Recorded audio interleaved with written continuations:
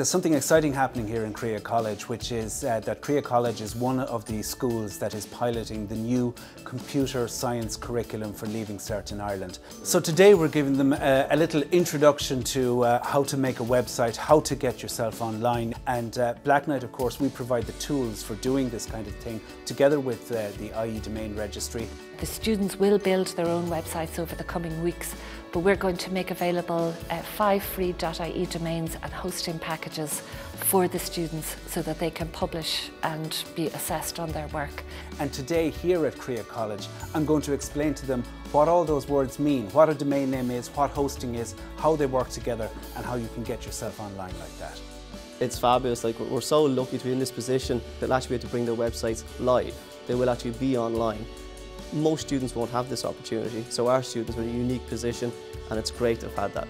So we're going to be involved on the Internet Day in Gorey.